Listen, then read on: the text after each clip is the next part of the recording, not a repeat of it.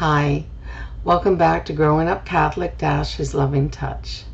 My name's Elaine, and I am your host for today and with every video. Oh, there goes the ums. Oh, so look at my hair. Yeah, can't get to the hairdressers, but that's okay. That's not important. I am who I am. You see who I am. We're all in isolation.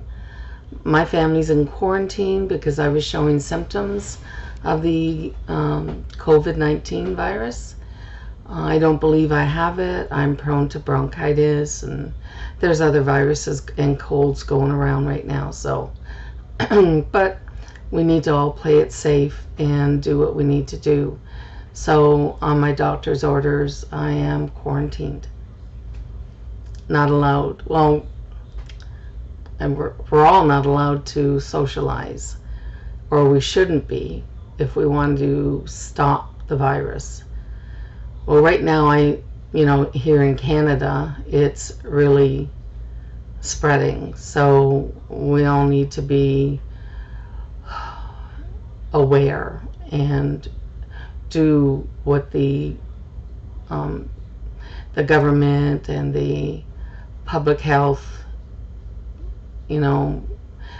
is telling us. So we're home. Anyway, I did promise another story today. So I'm going to tell you a story, what really happened when my kids were young. I was going to tell a story about my dad and my grandparent, my Nono and Nona, it involved with Al Capone and a story, and my Nono. I never called him Nono. I just called him Grandpa, and how he was incarcerated.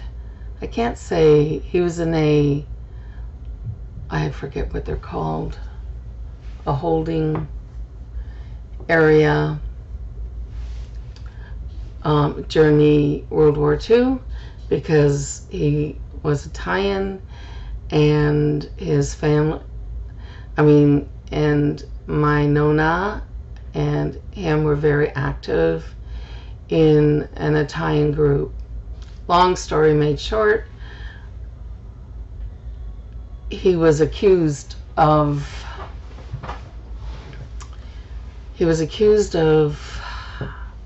being a spy. That's an interesting story, but I will tell it later, hopefully the next video. But today I just want to give you some encouragement and hope. And I've been praying about which story to tell you, all true stories. And so I think this will hopefully calm some of your fears, and in knowing that God hears you, and that you can know that God speaks to you in your heart. So this one day, we had a very sick daughter, and she had a heart condition. She was born with a heart problem.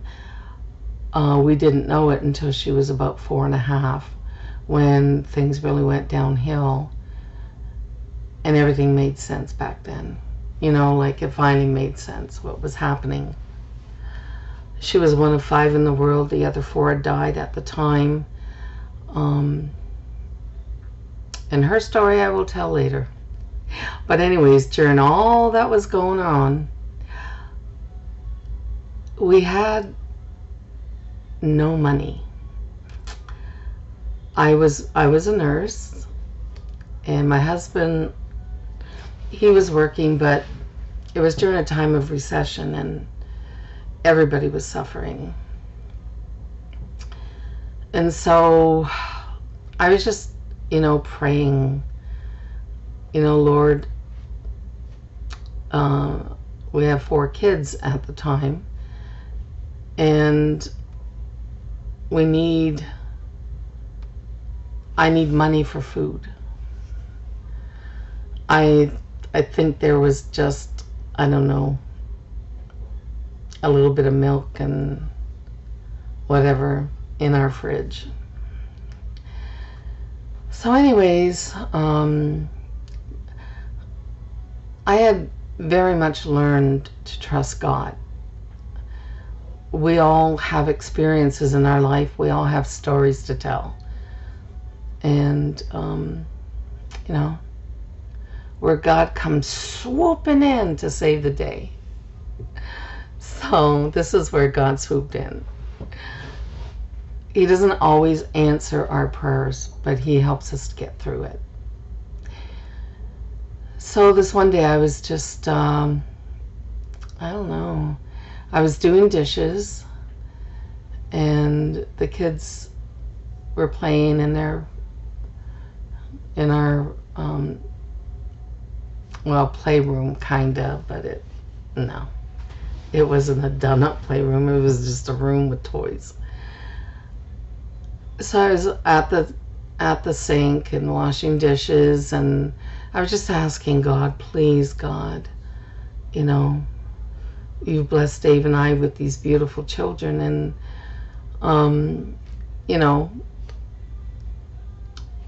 I just said, God, I know you know. So as I was just praying and looking outside, because there was a window above the sink, God started speaking to me. And He said, Elaine, I don't want you to worry. In the mail today, you will receive a check for $348.51. I was like, okay, thank you, God, thank you, Lord. And if this is your voice speaking to me, then it will come to be. If not, then I will just continue to do what I'm doing and know that you will provide. So I just, thanked Him, and, I was very aware that that could have been my desire talking to me, God, or the other side. Don't like to give Him too much credit. The other side. So anyways, 2 hours later, the mailman came, and so I opened it up. There was a letter from the government, and I'm going, oh man, we owe money or something. Everything was always, financially hard, especially when we had to pay hospital bills and things like that in the United States. Sick Children's Hospital in Michigan had seen one case of what Mary had, and Canada had never had a case. So we were sent to Sick Kids in Michigan, and at the time we had OHIP insurance, but they only paid 40%, so we had to pay the extra 60. Needless to say, we lost everything, but that's for another story too. All these teasers, eh? But anyways, so the mail came, and there was a letter from the government, and I'm thinking, but as I opened it, it was a letter saying that they had gone over our taxes, and that the government owed us this money, and it was for the exact amount to the penny that the Lord had told me. Oh my gosh, I ran through the house and I was praising God and picking my kids up and kissing them, and my husband, we were just so excited and jumping around, and everybody got dressed and we went to the grocery store. We bought what we needed and banked the rest. At that time, that money was a lot,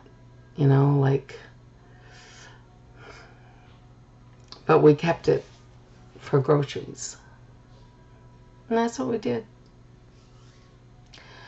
And that was a miracle, because God is good. And even in the hard times, like even now, when everybody is out of work because of this virus, and people are scrambling and worried and upset, it will work out. We will be fine. You will get groceries, but don't panic. Buy. Just buy what you need. We're living in a time that's we've never been through before, a pandemic, and our governments are trying very hard to keep it in check.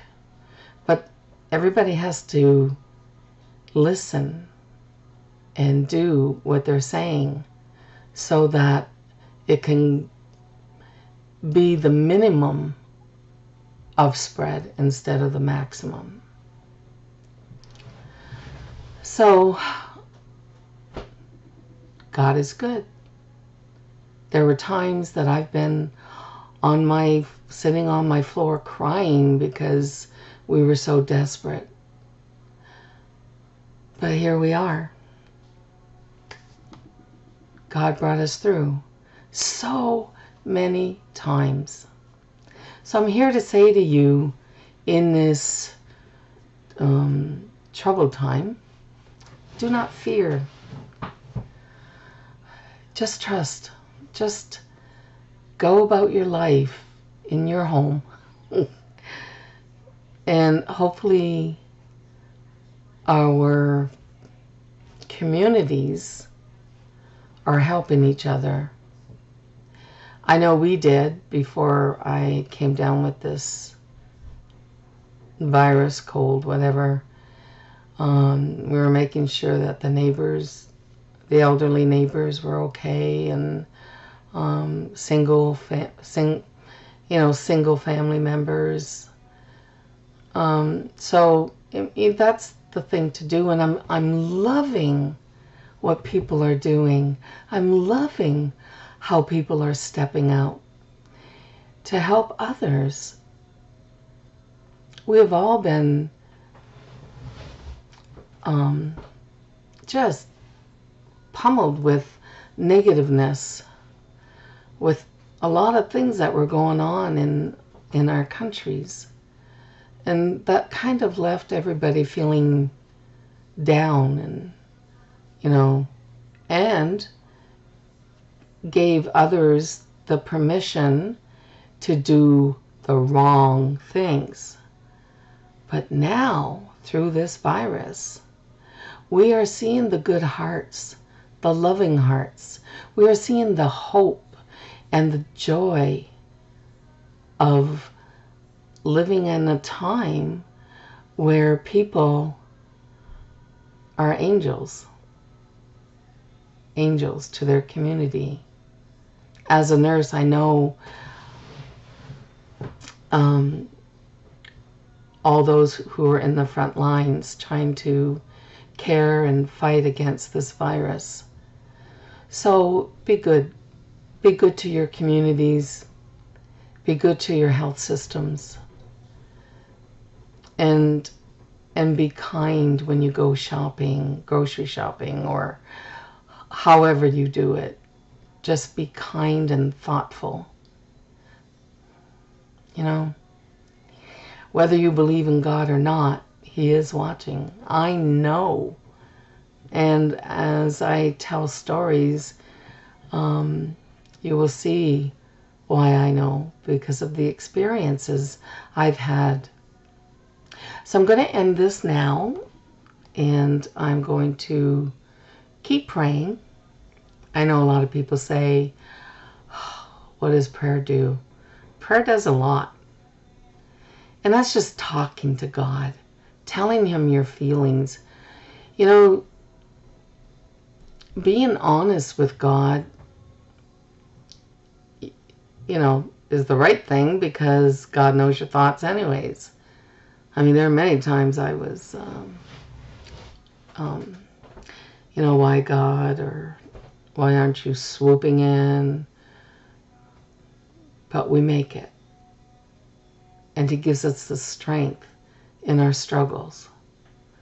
So as you struggle, as you try to get through this time in our world's life, just know you're going to make it.